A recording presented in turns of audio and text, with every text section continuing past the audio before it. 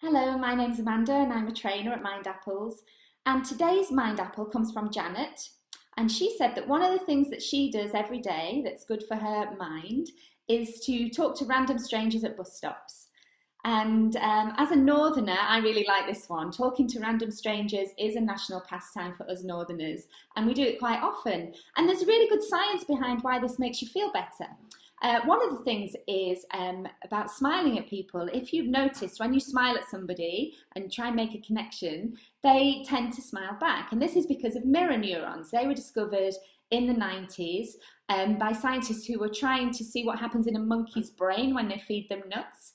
And it was really interesting because they fed the monkey a nut and watched on the screen what happened.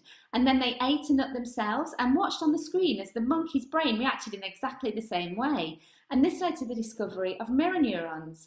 And what this really explains is why we feel the same emotions as somebody that we're looking at. So why we enjoy watching our favourite football team score a goal and we feel that elation when we see them celebrate, or why we feel sad when we watch a sad film. So if you smile at somebody, smiling is contagious and they will smile back. So talking to random people at bus stops is a really nice mind apple. So why not try it today? Just smile at somebody or have a chat with somebody on the street.